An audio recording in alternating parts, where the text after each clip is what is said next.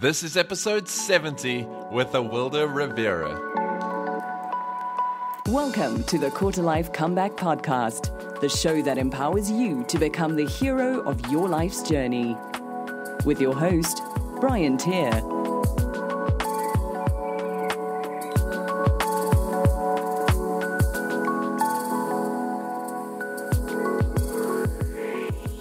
Hey guys and girls, welcome back to another episode of the Quarter Life Comeback Podcast, episode 70 today, and I'm really excited to be speaking to Awilda Rivera. Now, before we get on to the show, we have a new sponsor today, and that is Optimize. And in case you haven't heard of it, Optimize is pretty much the best $10 a month that I spend. It was created by modern-day philosopher Brian Johnson, who created what's known as Philosopher's Notes. Now, basically, these are 6-page PDFs or 20-minute MP3s of the greatest personal development books ever written. And Brian has read those, distilled the wisdom into 10 big ideas, and shared them with you for as little as $10 a month. There's so much more, like masterclasses and interviews with the authors, but I'll let you check that out, and you can see it at briantier.com/optimize. Right, let's get into the show today. And Awilda Rivera is a success coach, a yogi, and spiritual advisor who began her career studying law. But in her late 20s, Awilda experienced a reawakening that opened her eyes to the startling reality that the people all around her, herself included, were yearning for something more. She realized that she wanted more money, freedom, and direction, and she wanted to know that she was making an impact in people's lives. Ultimately, she wanted to be successful, and she wanted to help others be successful too. At a young age, Awilda understood the importance of giving back and being a resource to those in need, and now her mission is to provide others with the tools and support they need to experience the success they desire right now. In this episode, you're going to learn how to balance your time between multiple responsibilities. You're going to learn how to create boundaries to achieve your goals faster. You'll hear the most dangerous thing you can do when starting your own business, what to do before creating a business plan, 3 common pitfalls when becoming an entrepreneur and how to avoid them, and you're going to learn how to use small-scale projects for large-scale growth. As always, you can get the links and resources we mentioned in this episode at briantier.com/070, but for now, let's go hang out with Awilda.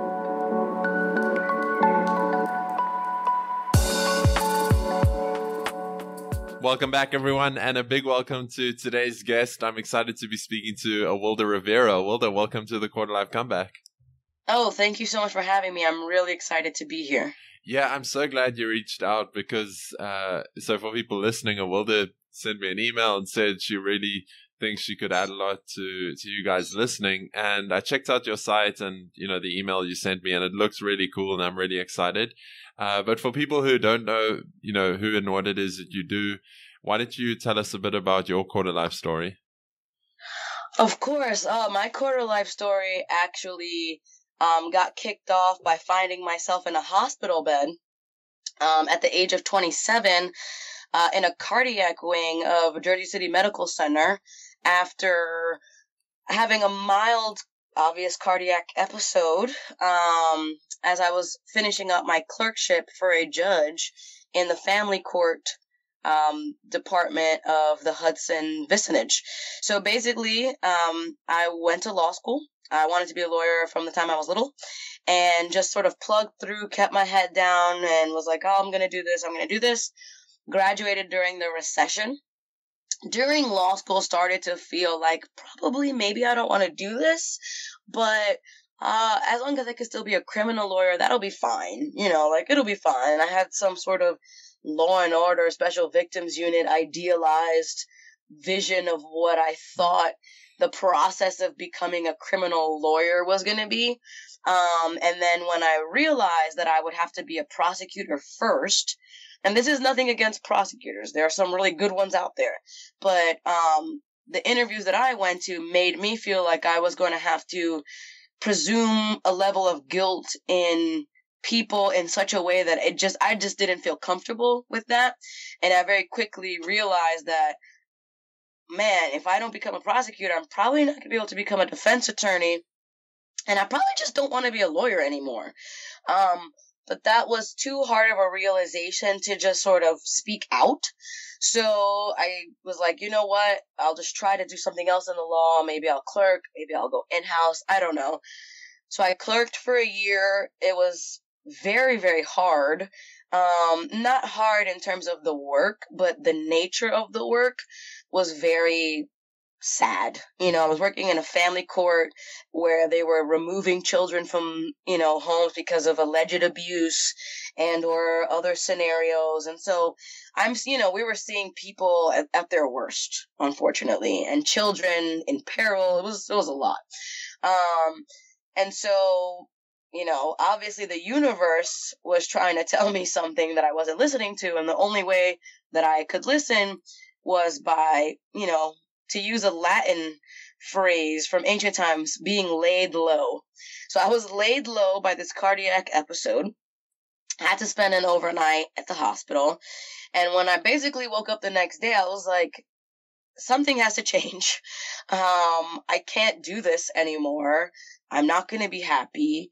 I got to get real with myself, get over the sort of whatever mental block I have about, I'm not going to be a lawyer anymore, and this is what I've been saying for 20 years, and figure out what I am going to be and get after it. Yeah, it's so cool.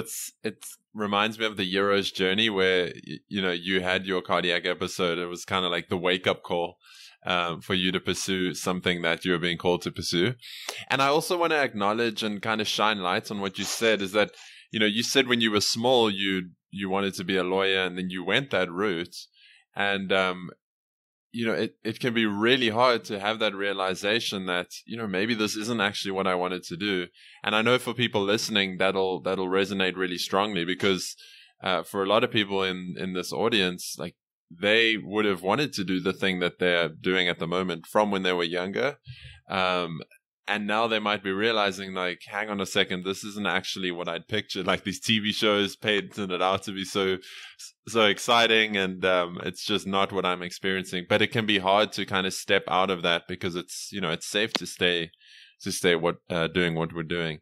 So I just want to acknowledge you for kind of taking a step out of that.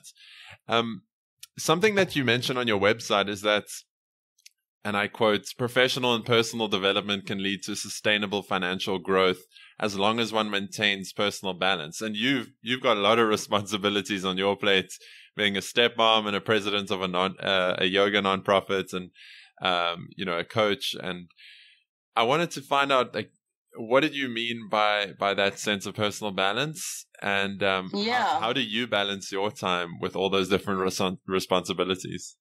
Yeah, well, I mean, recently, actually, I just finished my tenure as the board president, but I've actually, no rest for the weary. I've actually identified another nonprofit that I'm going to be working with, and have started to really dive into meeting with some of their board members and getting involved with them in another thing that I'm passionate about, squash, the game of squash, and academic enrichment of young kids.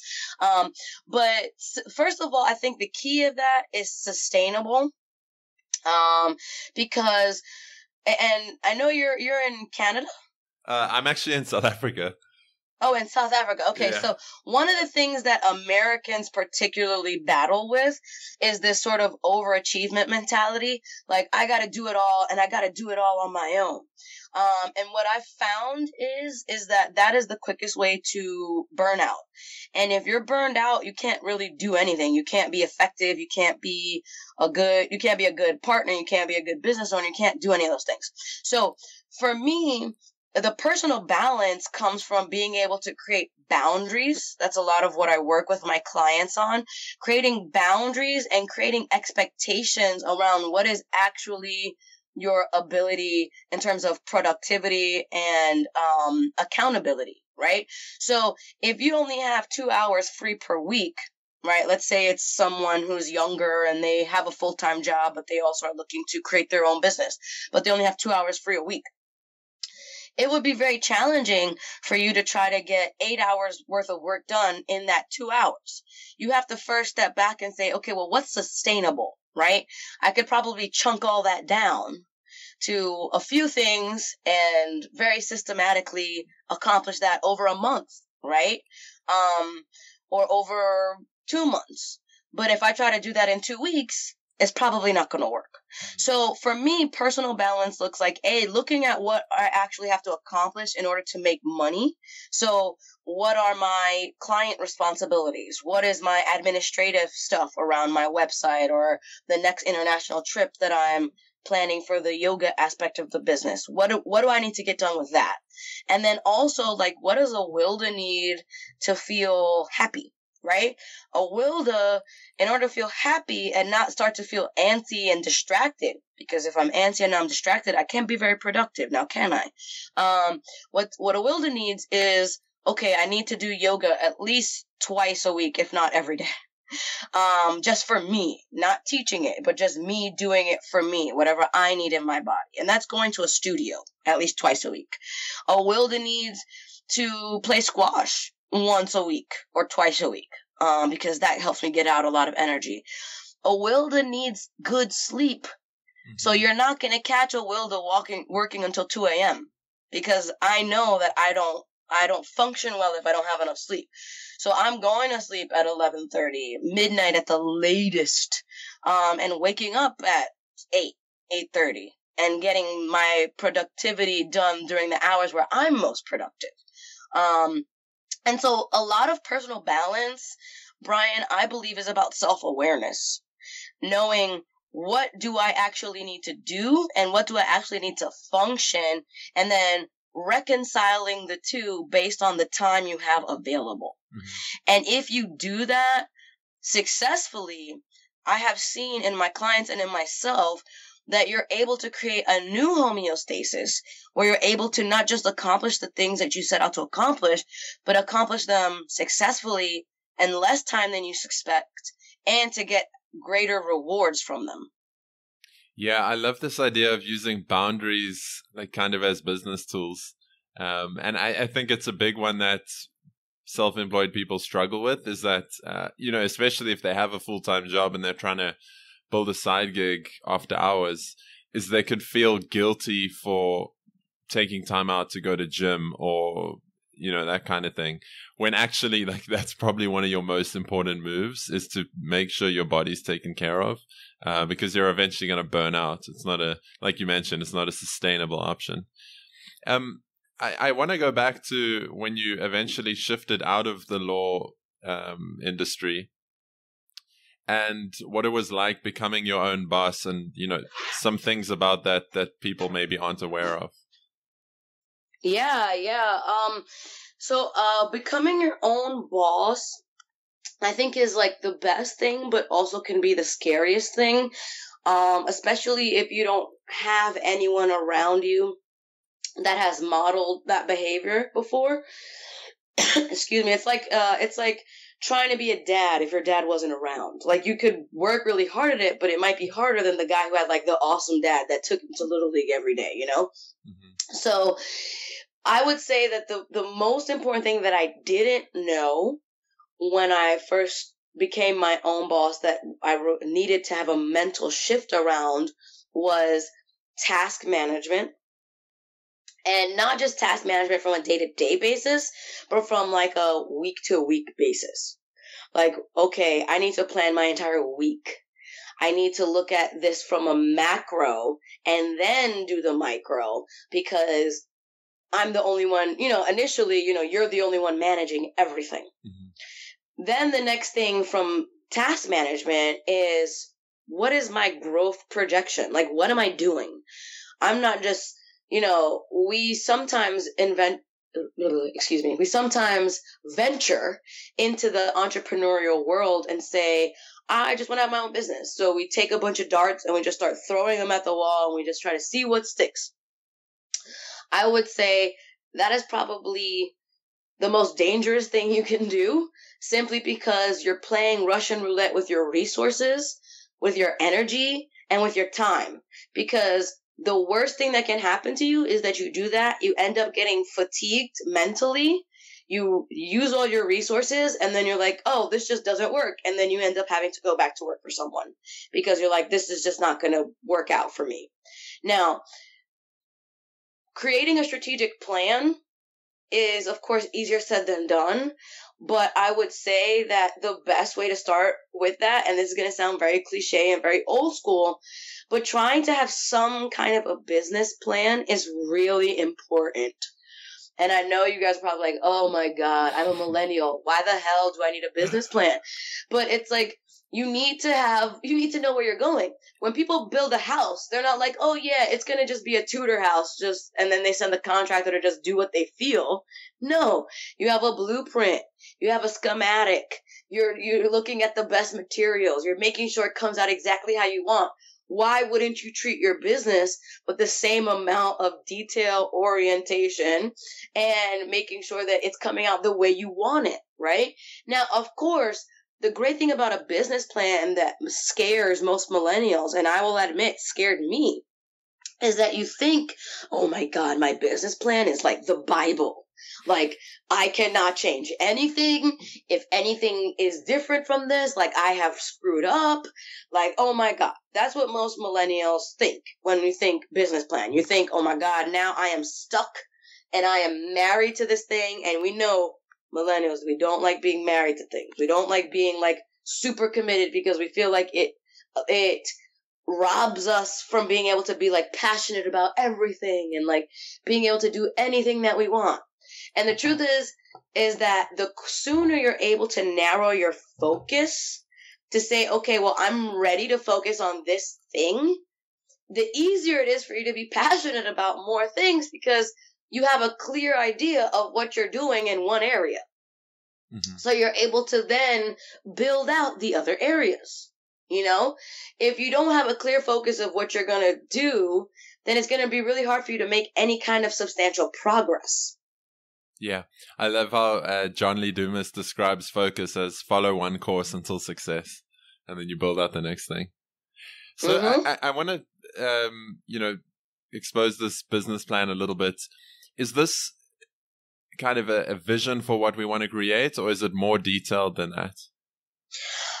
It's more detailed for that. It's not sort of a stream of consciousness that I think can also be helpful. I think there's something called a belief narrative that I do with some of my clients.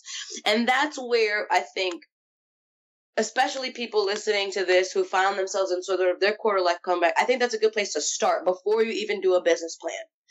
The belief narrative, saying, okay, 1 year from now, if everything goes the way that I dreamed it to be, what would my life look like? And then writing that narrative from that perspective, and then looking at what are the themes that pop out from there, because that'll help to sort of direct you and where can I sink my teeth in to create a vision that I actually can get behind and want to execute on. Because the challenge is going from ideas to execution. Ideas are nice, but if we don't execute them, then we're just very much in the same place we've always been, nowhere, right? Execution is what gets us tangible results. So if you start with the belief narrative, that is like all the cuddly, warm feelings, right? And then you get into the business plan where you're like, okay, what is the mission of my business? And this is just sort of a very general template. What is the purpose of my business? What are the sort of competitors in the marketplace? What do they offer? How am I different from that? This is the danger word for millennials. What is my niche? Niche is scary because you have to say, all right, I'm only working in this area. And that's scary because you're committing to something. Mm-hmm. But if you think about it long enough, if you think about it creatively enough, you should be able to identify a niche that you actually really care about and that you're jazzed about in your particular area of business. Whether you're an inventor and you're like, you know what, I'm creating products for stay-at-home moms, or I'm creating products for millennials, or I'm creating products for, college students or whatever. And that doesn't mean that people that aren't in that target demographic or that don't meet the criteria of that niche aren't going to also want to use your products. It just makes it easier for you to know who you're talking to, know who you're advertising to, know where your people are hanging out so you can meet them and offer them your product. And that's all things that you would do in a more traditional business plan, like a SWOT analysis and all those kinds of things. that may sound scary, but really, if you think about it, it's just like writing a double-spaced 10-page paper. And it's easier than a double-spaced 10-page paper because you just fill in the blanks. You're just filling in, you're plugging in the answers to the questions that are already there. It may require you to do a little research. It may require you to do a little soul searching. But once it's there, it's a living document. It's not this Bible that we're afraid of, that we can never change and blah, blah, blah. It's this thing that we can go back and we can change. And we can say, you know what? I thought I wanted to have a business that was focused on one-to-one coaching or one-to-one physical training or one-to-one consulting. But I actually want to work with bigger corporations, or I want to have a online course business or whatever. And you can go back and you can modify that. Yeah, listening to this, I think this is already going to be really helpful, but I would even say, so two things. I would even say that like for people, not even for a business, but just for your life, this is really handy to know what it is you want to, the type of person you want to be in, the life you want to create. And what it is you stand for and all that kind of stuff. I think that's really helpful too. And, your values and all that stuff. So you make sure all the decisions you're making are aligned with what it is that you want to create. But then strictly on the business side, I think especially for people who are trying to build a side gig while they're still at their normal job, this is probably really helpful when you don't have a lot of time, like we spoke about earlier. If you only have like an hour in the evening, it's going to be really helpful to know, like, this is what my business stands for and what I'm creating. And so these are the steps I can take in this 1 hour every evening to move towards that. So I think that's really important. What are some of the pitfalls when people are becoming an entrepreneur, and how do we avoid those? Oh, yeah. So there are three, in my opinion. Of course, there are more than three, but in my opinion, there are three main pitfalls that entrepreneurs face when they're first starting. One is sort of self-alienation, right? Which is like, oh, I'm making this thing, so like I have to crawl under a rock. Or I have to like be by myself doing this thing at the computer 12 hours per day. That can lead to the second pitfall, which is loneliness, right? Feeling like no one else understands what you're going through. You're also physically by yourself because you have alienated yourself from everyone and all the fun things in your life, because you're like, well, I can't go to this barbecue because I need to like spend another 3 hours at the computer. If you happen to be of the old school thinking, like busy is good. I'm of the new school thinking that busy doesn't necessarily equal productive, and as we've already established, I'm very big on personal balance. So for me, the alienation and all that is very dangerous because you're throwing yourself out of balance in a big way, which makes sense why suddenly you'll feel lonely. And then the loneliness can lead to a lot of self-doubt, a lot of insecurity, which is the third big pitfall, because, you're by yourself, you're physically alone, you're not talking to anyone about what you're doing, you're not, following, to quote Abraham Lincoln, one of Lincoln's lessons to get out and circulate amongst the troops, whether it's your friend, your family, or your target demographic, to actually talk about what you're doing. And the self-doubt can lead to a very downward spiral of just like, what am I doing? Should I be doing anything? Then that makes your productivity, plummet. And then it's just a very bad cycle. You're like, oh, I'm not doing enough, so I have to continue to alienate myself. You continue to feel lonely and, depressed, for lack of a better word. And then it just feeds on itself and feeds on itself and feeds on itself. And honestly, not to sound like a broken record, but making sure that you even do little things like schedule in time for yourself, for your family, especially if you're in a relationship. Do not underestimate the importance of just spending like an hour on the couch with your partner, just watching TV, or watching them cook dinner or whatever. Like, you need to take time away from the work. All of these pitfalls come from just being too in the work. Like if you are so in the work that like that's your whole existence, like you are headed towards burning out in no uncertain terms. Yeah, I'm laughing here because my girlfriend would probably kill me if I said I just wanted to watch her make dinner. But yeah, it is a very real thing, and I struggled with it a lot myself. I probably still do, to be honest, in always thinking there's something else to be done and like not really celebrating what I've already achieved. And it like, I don't know if it's especially because I'm kind of a first generation entrepreneur, if you want to call it that, or self-employed. Mm-hmm. But yeah, I definitely relate to what that feels like, and you know, always needing to spend more time working on it, and like putting in 14-hour days, and it like you said, it becomes this kind of vicious cycle that you struggle to get out of. But I think my girlfriend living with me now has helped a lot, because I can't just be on my laptop all day. Yeah, and I mean, don't get me wrong, I'm not saying that there aren't going to be days where you spend 14 hours at the computer or you spend whatever. But even in those days, give yourself a lunch break. Yeah. You step away from the computer, like walk around the block, FaceTime call your mom or your niece, or, watch a nature video for 10 minutes or something. But even during those days, it's important to stand up, get some water, walk around and give yourself the opportunity for your brain to like take a beat and come back to it. It's like anyone that trains for athletics, for example, runners. If you look at really successful runners, they do interval training.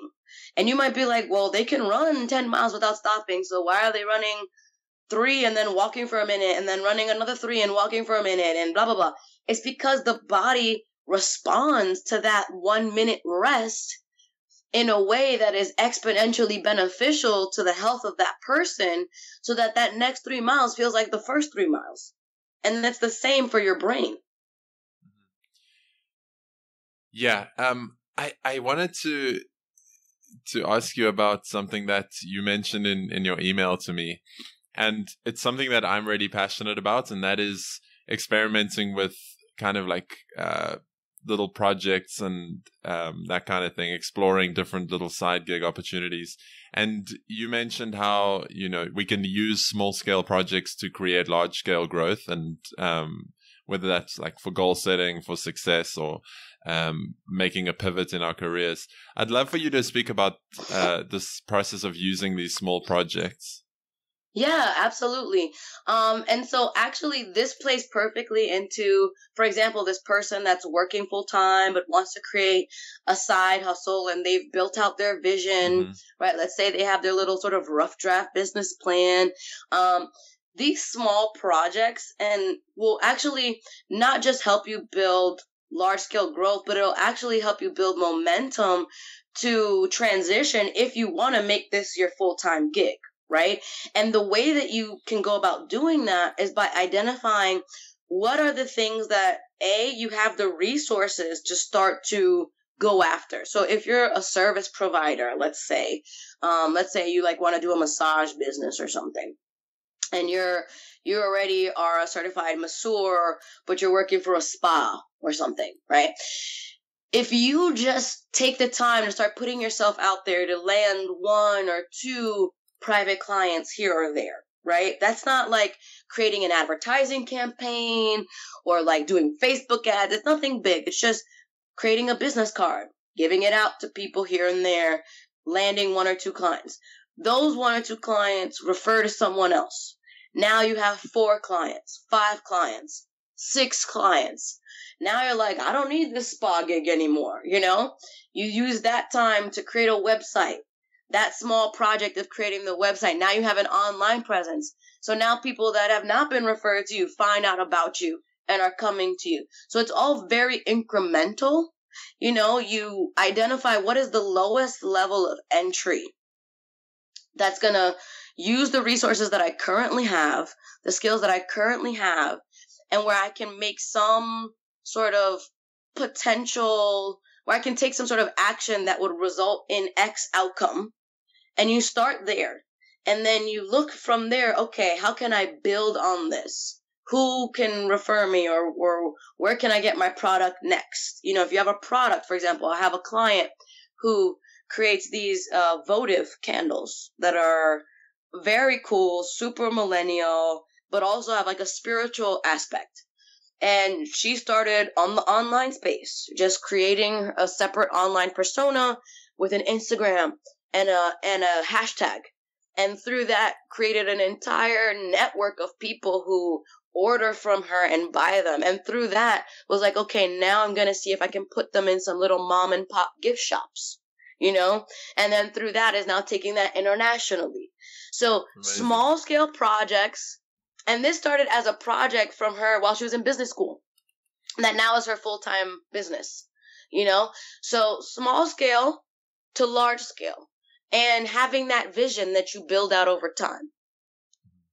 Yeah, it's amazing. It's like, it's really good to have the vision, but that doesn't mean that you have to start, it doesn't mean that you're a failure if you're not starting there. So I love the idea of starting with the resources you have and where you are. I don't want to let the interview go by and I see we're screaming through time here, but I don't want to let the interview go by without giving you a chance to speak about your two Facebook groups. One Facebook group and your mastermind group. So why don't you share a bit about those with us? Oh, thank you so much, Brian. So I have a 100% free Facebook group called the Success Suite, which is a place where I share success tips and offer little weekly challenges and resources for career professionals, entrepreneurs, and business owners who are looking to be in a space with other growth-minded people who are looking to create this sustainable growth, but also maintain this personal balance. So all of the people in there, either own their own business or they are some upper sort of level person at a company or have their own entrepreneurial endeavors. And I use it as a place to remind them of certain things. Like, for example, one success tip is create professional alliances, or exercise. That's one of the ones for this week. Exercise is important to be successful, as we've already established. I also share information with them about other individuals, like, for example, Todd Herman, who right now, I don't know when this is going to air, but the cart for his 90-day year is opening on June 12th. And this is a program that it helped me increase my year-to-date sales from last year to this year by 500% from January to June. And he is he's like the best high performance coach you've never heard of that works with like athletes and C-level executives at Fortune 100 companies. And so I share information with them about him and from his program and from other programs. And so it's just a great free resource for people who might say, coaching, I might be interested in that, but I don't really know a lot about it. Who are you and what are you about? It gives you an opportunity to get to know me and the process there. The mastermind is for individuals who, and we've already sort of launched and closed the one for this cycle, but there'll be another one launching in the fall. It's for individuals who already have a vision, right? But need help with accountability. They need help saying, okay, these are the tasks that I put ahead of myself, but I need to have some people to check in with. I need a squad. I want some people that have my back. And so this is sort of a way to get in with people and do some of that accountability without feeling like you have to do the whole coaching thing, because maybe you don't need that. Maybe you don't need that one-to-one, and then of course I offer the one-to-one coaching where that takes an individual who sort of has an idea of what they want to do. They know where they are. They know where they want to go. We explore where you don't want to end up. We explore making sure that they identify for them what is success, because it's important that we're operating from that as opposed to what they think society makes successful, because you're never going to be happy chasing that. You're never going to feel fulfilled. So we start out immediately by identifying, okay, what is success to you? What will help, what if you reach that goal, will you say, damn, I did it? And that's where we work from. We create a strategic plan, and I act as an accountability partner to really put the blocks in place to get you there. And that's that aspect. And then for those of you who are I work too hard. I don't need any coaching, but I just need to get away because I work too hard. I do international wellness excursions. And my next one is coming up in October to Cuba, and it is all inclusive. Now, for those of you that are internationally listening, we have an opportunity to amend the package if you're going to fly from wherever you are to Cuba. But for those of you who are in the sort of continental US or in North America, if you just get to Miami, we take care of the rest from there. Amazing. And we'll link up all of that in the show notes. Awilda, I do want to be mindful of the time, but before we wrap up, I've got some quick fire questions. The first one is, what do you wish you'd been told in your 20s? I wish I had been told that I could be successful without having to go to graduate school. Mm-hmm. What is the greatest opportunity for quarter lifers today? Creating your own business, because there's the lowest barrier of entry right now than ever before. But that comes with the caveat of making sure that you know what it is that you're trying to do. Yeah. I have one final question before I get to it. Where can people go to find out more about you and the mastermind group and everything else you got going on? Absolutely. You can always find me at awildarivera.com. That's www.awildarivera.com.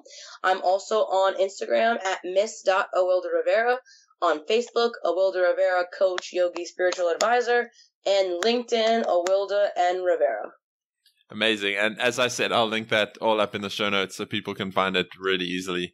Awilda, before I get to the final question, I just want to take a second to acknowledge you. I did mention it earlier on, but I'm going to just bring it back again at the end here. For realizing that the thing you thought you wanted when you were younger and even growing up was not actually the thing that, you felt you could contribute the most in.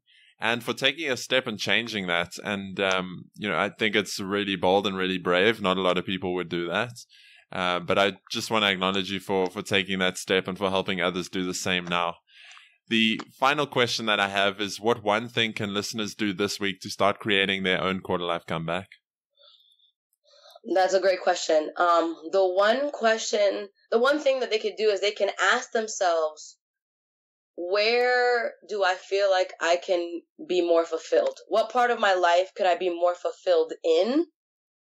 Be really honest with your answer about it. That's part of it. Like really being honest with yourself, even if you don't like the answer to the question. And then taking a step to do that. Taking a step to be more fulfilled. I love it. Awilda Rivera, thank you so much for coming on the Quarter Life Comeback. Thank you so much, Brian. It has been an absolute pleasure. So there you have it, guys and girls. That wraps up episode 70 of the Quarter Life Comeback podcast. And a big thanks once again to Awilda Rivera for coming on the show and sharing a bit about, her experience and her expertise on entrepreneurship and becoming your own boss. Shout out again to our sponsor today. It's Optimize. And if you want to get the best in personal development, books, and more distilled into short little nuggets of wisdom that you can absorb in 20 minutes or in 6 pages, make sure you check out briantier.com/optimize, and you can find out more about the amazing program they have going on there. As always, you can get the links and resources we mentioned in this episode at briantier.com/070. And make sure you subscribe at quarterlifecomeback.com to get all these episodes and even more goodness as soon as they come out. Thanks once again for joining me this week. And until next time, keep creating your quarter life comeback. Thanks for listening to the Quarter Life Comeback. Get started today by visiting briantier.com.